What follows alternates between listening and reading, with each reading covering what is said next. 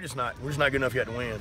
And you know, you point your finger at whatever, just point it at me. You know, I'm responsible, and right now we just can't find a way to get it done. And you know, it's frustrating. You know, because our kids work really hard, and we got a great staff, and they get after it. They love each other, and you know, they really work hard, you know, together. And we had our best practice of the year, maybe ever, on Wednesday, and really all week.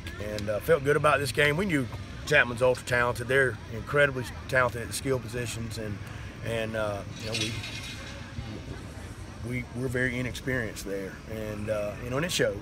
But aside from that, just a lot of the same old, and you know, I wish I had the answer, and I'd write your book for you and be a millionaire. So it hadn't worked for me that way. Well, if I had the answer to that, I'd be a millionaire. Yeah. So, but you know, it can't go south forever. So we're just got to keep going, and you know, be determined. We got great kids on this team. They're going to come back Monday and keep going to work, and you know, I don't know what's going to happen with Monday. We have some interesting decisions to make with some stuff that went tonight, you know, injury wise. So, but you know, we'll worry about that when we meet, and you know, just try and figure out a way to get better on Monday. Coach, you mentioned the injury bug. I mean, what do you foresee anything changing in terms of what you plan on doing, or what you can do with? Well, DQ got knocked out, and you know, it was on the play where his helmet came off and he got hit in the face. We thought he'd broke his nose. He tried to play a couple more series, and it just, you know, I mean, he literally got tattooed without his helmet on by two or three players, and then it wasn't intentional on them. It was just they kept playing, and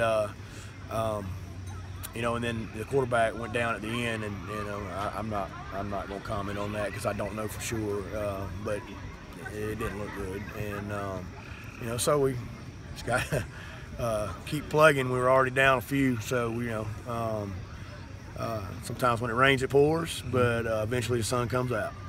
Coach, positive night. Troy Dendy had a great night. He did. Talk about a job. Yeah, I mean, Troy's a kid that, you know, he always gives you his very best, and in fact, lots of times, you know, when Troy makes mistakes, is he tries too hard, you know, and but you know, that's not something that, you know, you don't ever want to coach that. I mean, you know, the turnovers he's had over the years just because he's trying to give extra effort, and but yeah, he played really good tonight, and DQ was playing really good up until, you know,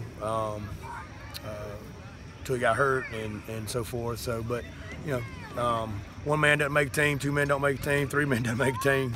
We're just going to have to find a way to. We got some talented younger guys, and I'm not real sure what we're going to do with some of those positions, but we'll find a way.